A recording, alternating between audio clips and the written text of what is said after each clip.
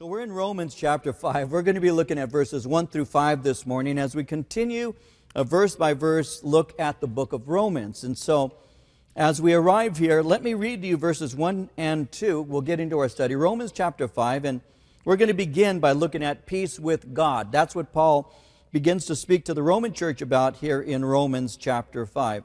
So Romans 5, beginning at verse 1, reading verses 1 and 2, Paul writes, "Therefore, having been justified by faith, we have peace with God through our Lord Jesus Christ, through whom also we have access by faith into this grace in which we stand, and rejoice in hope of the glory of God." Now, as we look at this passage, Paul is going to now begin to outline what would be called the benefits of salvation. And he begins to give to us the benefits of salvation by building on a doctrine that we've been looking at, a doctrine that is called the doctrine of justification. Now, he's been laying a solid theological foundation for the Roman church, and he's been outlining certain basics for them from chapter 1. So as we've gone from chapter 1 up to chapter 5, we know that he has been pointing out certain things. One, he pointed out that all humanity is under condemnation because of sin. He developed that by saying humanity would include both Jew and Gentile. He then went on to say that there is no escape outside of God deciding to completely forgive our sins. He made it clear that God's plan for forgiveness is based on grace, and that this grace is revealed in the gospel. And then he was teaching this is not a new doctrine, because that's how Abraham and David had been accepted by God. And so, as he's been saying that, he had arrived at that word justification. And as we've been looking at that doctrine, justification, I was pointing out to you that justification is an act whereby God completely forgives us of our sin. He cleanses us from all sin, not just some sin. And He does not hold those sins against us any longer. When you get saved, God justifies you. It's as if you had never sinned. God cleanses and washes you. And at that point, you're brand new in the Lord. If we confess our sin, He is faithful and just to forgive us our sin and to cleanse us, the Bible says, from all unrighteousness. And that's what He does. He forgives us and cleanses us from all unrighteousness. And as I was pointing out last time we were together, as we were looking at the doctrine of justification, it is more than the forgiveness of sins. It's more than the removal of the guilt, and it's more than the removal of the condemnation. It goes beyond that. It's not only the removal, but it's also the imputation or the giving to you of something you didn't have before. And what He does is He removes our sin and He gives to us righteousness. That's all in justification. And the righteousness that you have is the righteousness of God in Christ Jesus. Now, when Paul was writing to the Philippians in chapter 3, verses 8 and 9, this is what he wrote. Paul said, "Yes, everything else is worthless when compared with the infinite value of knowing Christ Jesus my Lord. For His sake I have discarded everything else, counting it all as garbage, so that I could gain Christ and become one with Him. I no longer count on my own righteousness through obeying the law. Rather, I become righteous through faith in Christ. For God's way of making us right with Himself depends on faith." So your faith that has been deposited in Christ has a result of justification and receiving righteousness. And so that's what we've been looking at. That's what we've looked at up to this point. So it's great that we're not guilty, and it's great that we've become righteous. But what is the practical benefit of all of this? And that's what chapter 5 begins to introduce to us. The practical benefit. Now notice in verse 1 here, Romans 5, how he says, "Therefore, having been justified by faith, we have peace with God through our Lord Jesus Christ." One of the practical ramifications of having faith in Christ and being justified is that we have peace. Now I want you to notice he says we have peace with God. He doesn't say we have the peace of God. The peace of God comes through us abiding in Him. It's part of what happens when we have the fruit of the Spirit that is producing this fruit of peace in our life. He's not speaking concerning that. What he's speaking of is the effect of being justified.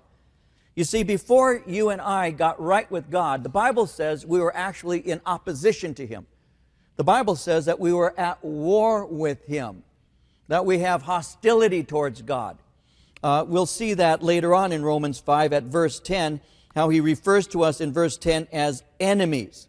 We were enemies of God. And so there is a constant hostile opposition to God. And that's just part of human nature. If God says something is black, we say it's white. If God says something is up, we say it's down. If God says something is sweet, we say it's sour. So we have a tendency of being at war with God. And so the gospel is called the gospel of reconciliation. And the reason it's called the gospel of reconciliation is because God was in Christ reconciling the world to Himself. And because God was in Christ reconciling the world to Himself, He has given to us this gospel of reconciliation, to which we say to people that they can be reconciled to God. And so this gospel is what is called the terms of peace. Because we were at war with God, God has won the war and has given us terms of peace. The terms of peace call for complete and unconditional surrender. It is not one of those surrenders that you actually sit in a council meeting and begin to negotiate what you're going to give up. The gospel speaks of a complete, unconditional surrender, where we say to God, you win and I lose. That's what happens when you repent.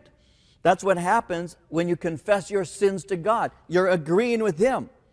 The word confess is the word homologeo. In the Greek, homologeo simply means to say the same thing. If I confess my sin, I am agreeing with God. I'm just saying the same thing. God says, you are a sinner. My confession is agreement with Him. I am a sinner. And it's not a negotiated kind of agreement where I say, well, I'm kind of a sinner because I have done some things, but you have to take into consideration that I wasn't raised right, or I came from a hard family. I don't know what love is. I'm not educated. It depends on my neighborhood or my ethnicity. It's none of that. It's simply me saying, God, I'm guilty. I have sinned.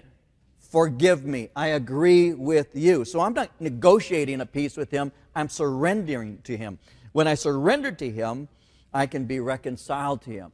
And so that's what the Bible talks about when the Bible talks concerning the fact that we need to be justified by faith and we can have this peace with God. Psalm 7 verse 11 says, God is a just judge and God is angry with the wicked every day. So the wrath of God abides on those who are rejecting Him, and there is a hostile opposition to Him. Then I hear that gospel message where it says, God loves you. God sent His Son Jesus Christ to die on a cross for you. God's standard for you to enter into heaven is perfection, because all have sinned and fall short of the glory of God. You have failed. You have failed in thought. You have failed in word. You have failed in deed. You have completely failed to meet the standards. Jesus never did. So by faith, I accept what has been done on my behalf through Jesus Christ. And by faith, I say, God, forgive me, a sinner. Wash me and cleanse me by the blood of Jesus Christ, so that I might stand before you, justified in Christ, reconciled to you, no longer in opposition to you. I am no longer in war with you. So that's the peace he's talking about. In verse 1 again, having been justified by faith, we have peace with God. Now, after I have peace with God, then I can enter into having the peace of God. And that passes all human understanding. So we have peace with God. What that does is that results in a present tense sense of assurance. That's the peace that each person longs for, that comes through complete surrender, and only comes through complete surrender to Him.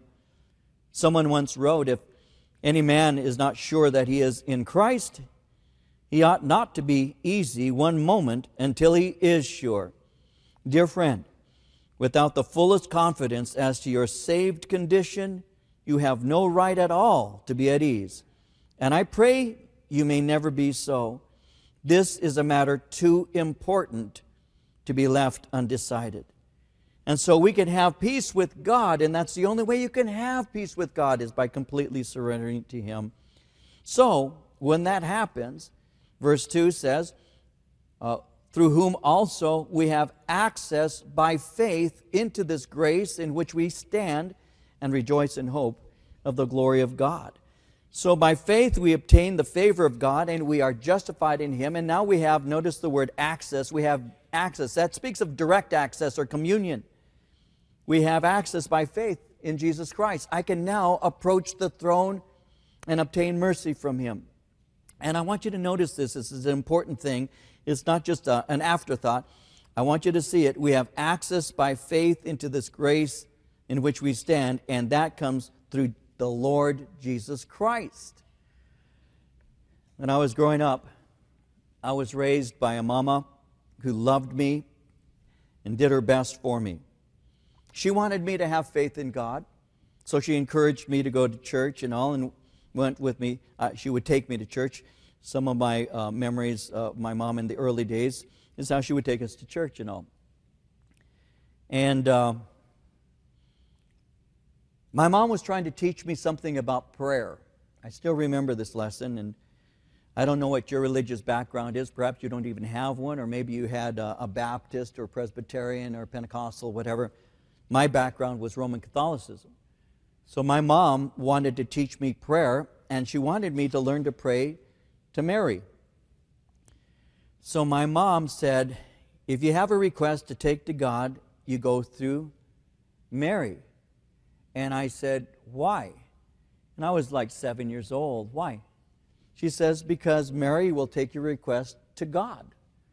She said, it's like this, David. She said, you know how that your dad's at work and is busy, and you have a need, so you bring it to me, and then I bring it to your dad? And I said, yes. She says, well, that's how it is with Mary. What you do is you take your need to Mary, and Mary will take it to the Father. Well, from my perspective, that made some sense. But then I got saved.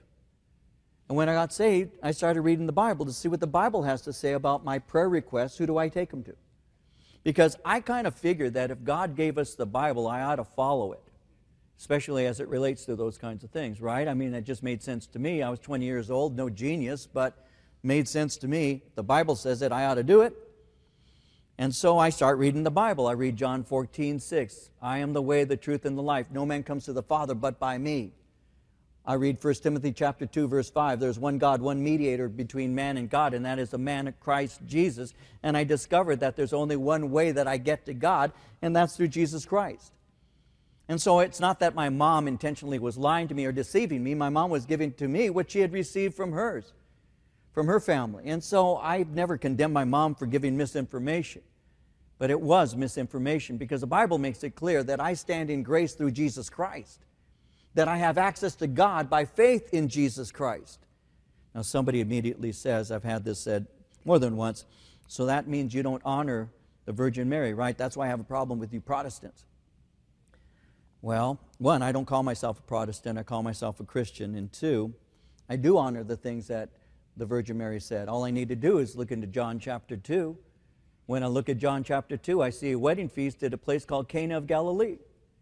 And I see that Jesus is there with some of his men, and his mother is there also. I see that she walks up to her son, Mary, walks up to Jesus and says to him, they have no wine. And then I see Jesus' response, where he says, woman, what have I got to do with you? My time has yet to come. It has not come. And then I see what Mary says. And so Mary says, whatever he says to you, do it. So when I speak to those who would argue and say you don't honor, I say I honor because she said whatever he says to you, do it. Now what did Jesus say? Jesus said, unless a man is born again, he will not enter or see the kingdom of God. I honor him. Jesus said, there's only one way to the Father, and that is the man, Christ Jesus. I honor that. See, so that's how you do it, because the Word of God tells me that I am saved by grace, I am saved through faith, I am saved and now can enter into the presence of God Himself through Jesus Christ. Not through some man, not through some saint, not through even the mother of Jesus. I come to God, I can come to God through Jesus Christ Himself. That's what the Bible teaches in Hebrews chapter 4, verse 16. Let us therefore come boldly unto the throne of grace, that we may obtain mercy and find grace to help in time of need. So through Jesus Christ, and that's what Paul is saying here, I have access. I have direct communion by faith through faith in Jesus Christ. I can go and speak to the Father through prayer. Now, notice in verse 2 he says, we now by faith stand in grace and rejoice in hope of the glory of God. So he says we stand in grace. That word stand is a Greek word that carries the connotation of a settled condition. It speaks of permanence. He's saying it's God's grace that makes us secure in salvation. It's not my continual attempt to make myself acceptable to God by the things that I'm doing. It's the grace of God that makes it possible for me to have a relationship with Him, and I stand firmly in His grace. And it's God's grace that makes me secure. In Philippians 1:6 it says, being confident of this very thing, that He which hath begun a good work in you will perform it until the day of Jesus Christ. And so the result of standing in grace is rejoicing in hope. And when he speaks about rejoicing, that word rejoicing speaks of a jubilant rejoicing. We are excited about the future. Hope is made up of desire for something and an earnest expectation of obtaining it. Sometimes people have what there's a common saying, they have a fool's hope, because it isn't really something that you could actually ever obtain. True hope is when you have a confident expectation of obtaining something that's been promised to you. And so I have a hope. I have a hope in the Lord Jesus Christ. Now I look at the world and I don't have hope in the world. When I was a hippie in the 60s, ancient history time, when I was an ancient hippie, we used to say there's no hope without dope. We were the dopes. But we would say, there's no hope without dope, man. And that's that really was my creed. That's really what I thought. You know, little marijuana will get you a long way and things like that, And so I used to really think that way, but not anymore, because I can rejoice in hope, a confident expectation, and I should, because my destiny, what God is doing in my life, what He's intending for me, my destiny is to share. Think about this for a moment, and Paul is teaching this, to share in the glory of God. That's your hope, a confident expectation. You are going to be conformed into the image of the Lord Jesus Christ. It does not yet appear what we shall be, but we know that when He appears, we shall be like Him. We're going to see Him as He is. We are going to be conformed into His image. Our whole lives are going to be transformed, and glory is going to be what we have, and we have that through the Lord Jesus Christ. We will be glorified, and then we're going to be on display for God's glory. It says in Philippians 3:20 and 21, our citizenship is in heaven, from which we also eagerly wait for the Savior, the Lord Jesus Christ, who will transform our lowly body, that it may be conformed to His glorious body, according to the working by which He is able even to subdue all things to Himself. We will receive glory. We will be glorified. We'll be living in heaven with the Lord, and we'll be having fellowship with God and all those who love Him for eternity. What a glorious thing for us. That's your future. That's what's awaiting you if you have a relationship with Jesus Christ. What a future. Yes, I think you should clap for that. That's a great thing.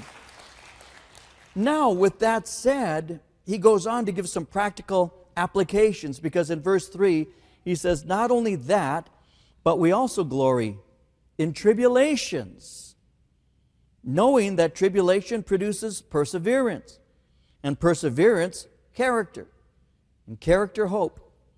Now, hope does not disappoint, because the love of God has been poured out in our hearts by the Holy Spirit who was given to us. Yes, we're going to be glorified, indeed, but we glory in tribulation, because we know that tribulation is going to produce something. Tribulation produces, he says, perseverance. The word tribulation speaks of pressures. And he's saying, we know that God's plan for us is good, and therefore we can glory in the midst of the pressures of life, because we know that pressures are simply part of the life that we live. Jesus prepared us for that. Jesus made it clear that we would go through difficult times. I used to wish that I could get up and I could say to you, listen, if you don't know Christ, get saved. You'll never have another problem in your life. I can't do that. I can't do that. I had a guy I used to work with. His name was Gus. And Gus was speaking to me one day, and I was sharing the Lord with him, and he said to me, well, you're a Christian. You took the easy way out. I said, you don't know anything about Christianity, man. I said, no, you don't take the easy way out, Gus. It doesn't work that way. I said, because we have something called the flesh. And it's easier for me to live according to the flesh than it is to die to it. I tell you that. It's easier for me to give in to temptation than it is to resist it. It's easier for me if I'm upset about something or hurt about something. It was a lot easier for me to go out and buy a six-pack and drink it than it is to just say, Lord, give me strength. I have to get through this. Because my habit in the past was, should I have pressure, just get drunk. Should I have pressure, just get loaded. That was my habit. But now that I'm saved, I can't yield to the temptations of the flesh, the inclinations of the flesh. I have to die to those things. So no, it's not easy. I didn't take the easy way out. You know, for me, as a young man, if somebody bothered me, it was easier for me to get angry than it is to turn the other cheek any day of the week. It's a lot easier just to just vent, to say what's on your heart, what's on your mind, just to give them a piece of your mind. It's a lot easier to do that than it is to bite your tongue and say, God, help me. I don't want to offend with tongue. I don't want to say something that is wrong here. God, help me. It's a lot easier just to give in and to vent my flesh than it is to die to it. So no, I didn't take any easy way out, because Christianity is the way of death. When Christ calls a man, he bids a man come and die. That's what he calls us to do, to die to ourselves. It's not easy. Is it easy for you? It isn't easy for me. I mean, people come into church, understand that, because even on your way here sometimes, it's difficult, isn't it? I mean, you wanted to be here first service, you third service people. It didn't work, did it? The kids were all dressed up, and they decided to go out and make a mess of themselves. Then you had to wash them up, clean them up. You had to recomb their hair. And then we'll go to second service, and then something happened second. Now you're here in third service, and on the way here, as you're driving here, and the kids are making noise in the back seat, and you're saying, if I could only reach you, I'll be fixing you right now. And you're all mad, and you're raising your voice, but something happened when you hit the driveway. Because you were doing this, and then all of a sudden you hit the driveway, and we're in church, oh praise the Lord. Which is why it's difficult for you to worship. And then you listen, and then you go home and say, oh, by the way, I'm not through. That was just an intermission. We haven't dealt with it. So what is easier, dying to self or venting the flesh? But you know what? The Bible teaches us very clearly that we can glory because God produces through tribulation something we would have no other way, and that's called perseverance. And God gives us strength. Jesus said in John 16:33, these things I've spoken to you, that in me you may have peace. In the world you will have tribulation. Be of good cheer. I have overcome the world. So we can glory in tribulation because God uses those things to refine us. We can rejoice because hardships are evidence of faithful living, which is blessed and rewarded by God. In 2 Corinthians 4:17 and 18, Paul said it like this. He said, our light affliction, which is but for a moment, is working for us a far more exceeding and eternal weight of glory, while we do not look at the things which are seen, but at the things which are not seen. For the things which are seen are temporary, but the things which are not seen are eternal. You see, Paul says these tribulations ultimately produce spiritual benefits. And when we are armed with that kind of mindset, we can endure, we can persevere through pressure, because we're looking to the future, and that enables us to endure the present. In Romans 8:18, Paul said, I consider that the sufferings of this present time are not worthy to be compared with the glory which shall be revealed in us. Tribulation produces perseverance. Perseverance is the ability to overcome. It gives you that strength to endure in the face of opposition. It is a calm temper that suffers evil without murmuring or discontent. It's developed as we wait on the Lord and as we learn the lessons that He wants to teach us. It is one of the distinguishing marks of maturity in the Lord, perseverance. I have been young, and now I am old.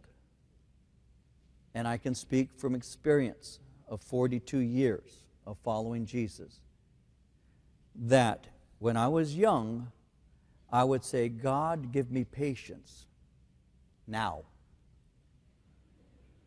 I didn't want to wait for it. I wanted it now. God, produce in me now. And so, I've learned over the years that God has to do a work that sometimes takes time.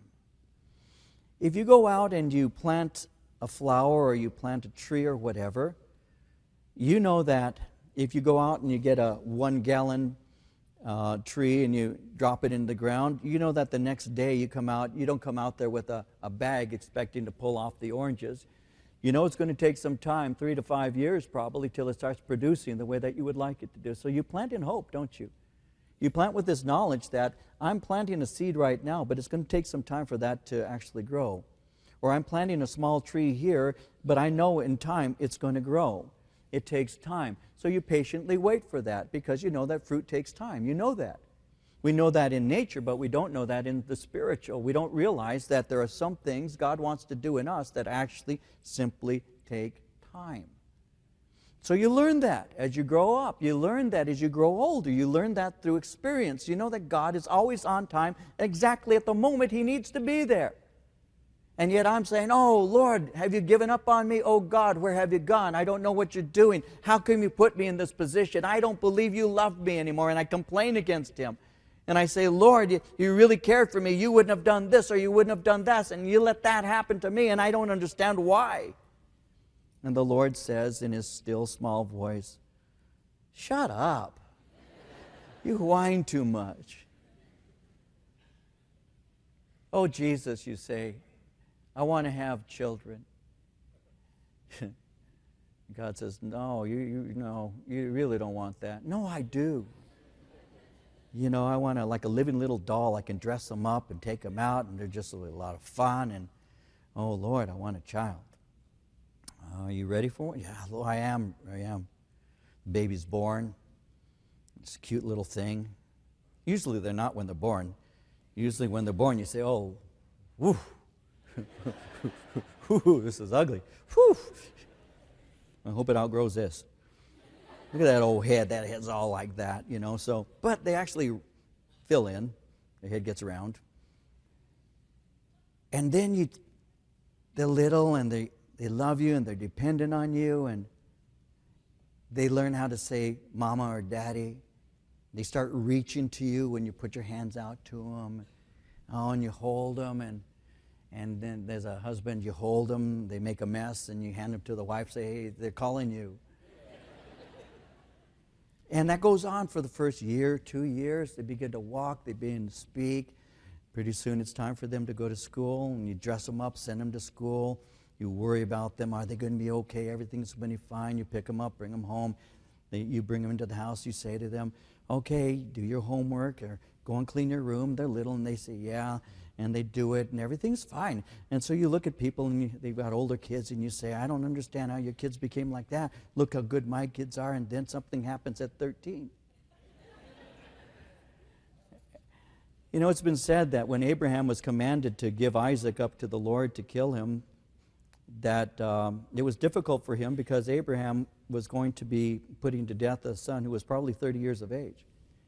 Probably would have been a lot easier if he was 13. Because something happens. And all of a sudden, this little angel who used to sit there and do exactly what you wanted begins to develop their own mind, right? And you watch them do these things, and before you know it, they just don't want to do what you're saying, and then pretty soon they're 16, and they're going to be driving the car, and they're going to stay out late, and then you're staying up late praying and saying, oh God, where are they? They come home, you have your arguments, and all of this, and you're thinking, I don't know. Lord, you said this child was a gift. Do you have a gift exchange? Is there some way that I can, any way at all? And you wonder, what happened? What happened? This little kid who liked to dress so well and always had everything was so modest, all of a sudden they come walking into the house and their pants are past their underwear, and they go, oh, and they think they're cool. What happened? What happened to you? You were so cute. And I got all those things all over your head, You set off metal detectors. I can speak from experience. I can. So can my mom. I can speak from experience. There's a time that happens in most of our lives. Not all. I have friends, one friend. I can't even do the plural. One friend who's had great kids as long as I've known him. Unbelievable. The rest are like ours. You fall on your face sometimes at night and you pray. You say, God, I dedicated this child to you. Do you want him back? And you hold on. You persevere. You hold on. Because what has brought me through, and I can speak this now with experience, my kids are not children anymore. They're all adults. Train up a child in the way they should go, and when they are old, they will not depart from it. Pour into them the Word. Pour into them prayer. Pour into them love. Never, never, never give up. Hold fast, because God has something good in store for them. They may be fashioning. Amen. Amen. They may be fashioning their testimony. I wanted to save them from having one like mine. I wanted them to have a different testimony. But they're fashioning their own. But I have a God. I have a God I trust in. And I know my God is able. And that's what you learn. That's called perseverance. You hold on and you don't let go. You wait on the Lord.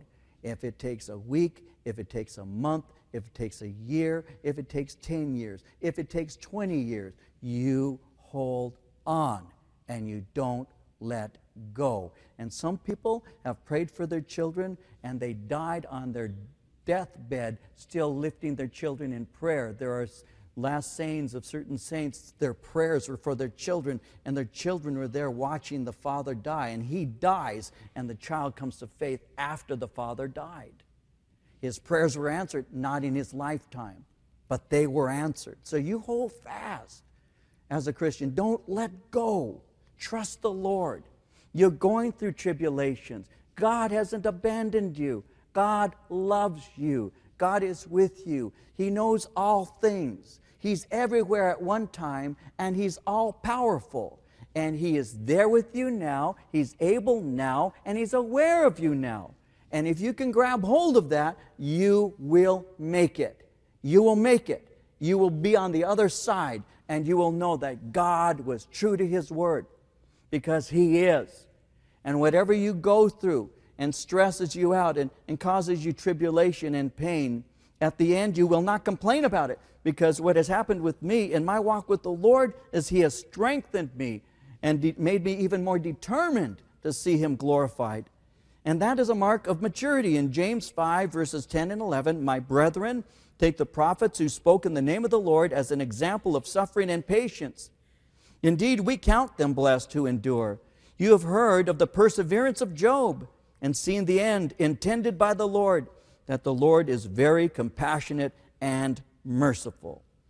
Hold on. Perseverance goes on to forge character. Character that he's speaking about here is a Greek word that means a proven character, a character that has been revealed under fire. Long testings have a way of revealing what we really are on the inside. And when we endure and are victorious in them, it reveals the genuineness of our faith. So you are going to be tested. And your faith will be refined as by fire. That's what Peter said in 1 Peter 1:7, that the trial of your faith, being much more precious than of gold that perishes, though it is tried with fire, might be found unto praise and honor and glory at the appearing of Jesus Christ. And so our character is refined, and we become that person we wanted to be. I have prayed, and I'll say this briefly, from the time that I was first saved, because I was just mean. I was just a mean person. Not a violently mean person, just a mean person. And I've been praying for 42 years. God, please help me to be kind. Help me to be gentle. Help me to be loving. Help me to be those things. That's what I see Jesus to be. That's what I want to be. And the Lord does refine you over time. He does produce that in you. It does happen. It produces, this character will produce a hope. This hope that we have is in God. We discover that God is faithful. We discover He performs according to His promises. And during the time of pressure, our gaze will be directed to another place that's better than this one. It's like what it says in Psalm 31:24, "Be of good courage, He shall strengthen your heart, all you who hope in the Lord." Now hope, he says in verse 5, does not disappoint, because the love of God has been poured out in our hearts by the Holy Spirit who was given to us. Hope does not disappoint. Hope does not disgrace.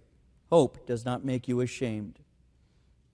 A hope not based on the stability of God's promises will lead to shame, because the hope was placed in that which we simply could not obtain. But the believer's hope is firmly established on God's goodness as well as His truth, and our lives become evidence that we have placed our hope and trust in God, and it is not disappointed because God loves us. Why? I don't know. I don't know. I know that I've met people in the past who, when you say, God loves you, they'll say, of course. Why wouldn't He? And I say, how many reasons do you want me to give you right now? Some people are so caught up with themselves that they think that they're just the most lovable thing in the world. But those of us who are aware of what we really are, I'm amazed that my wife loves me. I'm amazed that my children love me. I hope they do. I'm amazed that my mom loves me as much as she does. I'm amazed because I know what I am. But I'm especially amazed to know my God loves me. And the love of God has been poured out by the Holy Spirit. The Holy Spirit is that person of the Trinity that I need to work within me, because I become the temple of the Spirit of God, which makes Christianity more than just me reading a book and trying to do what the book says. But it's me reading the book, God's book, and Him supplying the power for me to do what He says. I become the temple of the Spirit of God, and the Spirit of God begins to abide or dwell in me.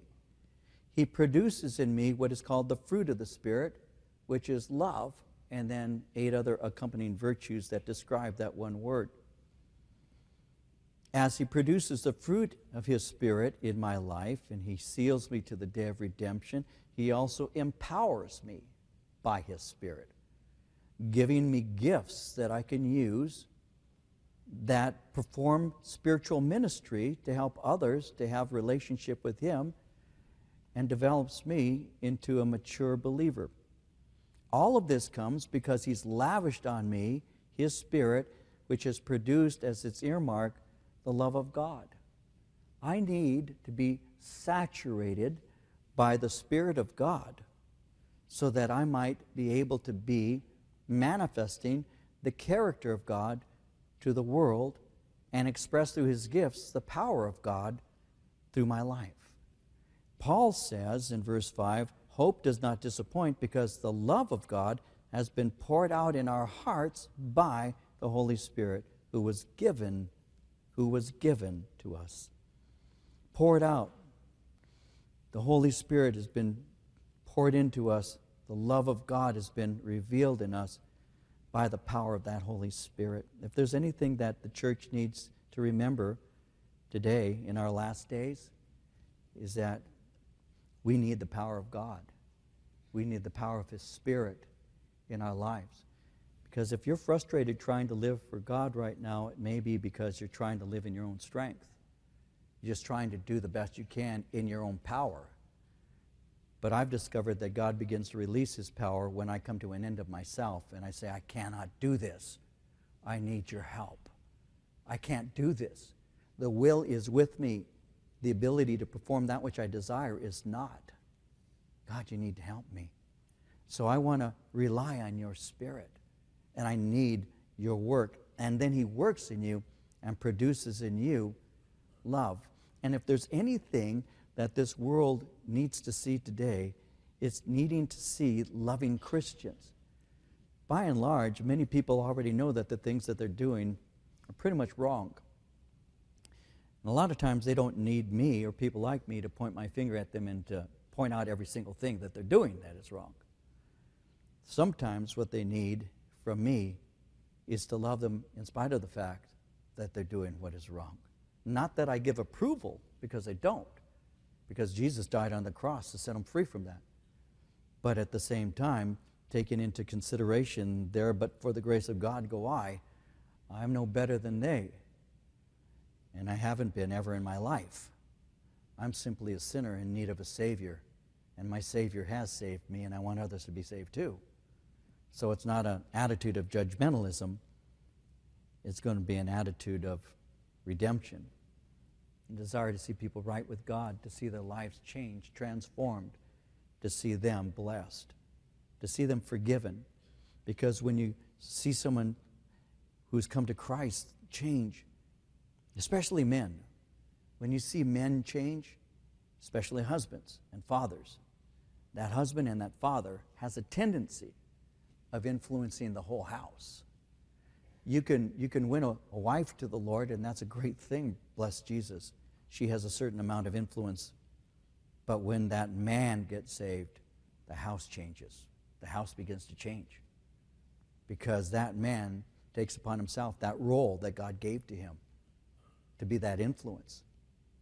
And those children begin to follow the lead. They may rebel at first, and they may rebel for a long time. But they will say, something happened to my dad. He's different. He's not the same guy. Something happened to him. And men, we do have tremendous influence. When God pours His love and His Spirit into our lives, we can influence tremendously our families. But every believer needs to be an influencer. Every one of us needs the power of the Spirit. Every one of us needs to walk in grace. So what have we seen? Well, we see that being filled with the Holy Spirit establishes us and strengthens us. It gives us confident assurance that we're justified by God. We have discovered that we have peace with God. We rest firmly in our being reconciled to Him through Jesus. We have security in salvation. We stand in His grace. We can rejoice about our future, knowing that we will receive glory. We can endure under pressure because our faith is being refined. And we know that God's love for us and our love for Him produces by His Spirit an inner peace, a joy that sustains us in the midst of anything that we ever go through. And this all comes back down to having been justified by faith and having peace with God through our Lord Jesus Christ. That's how it happens.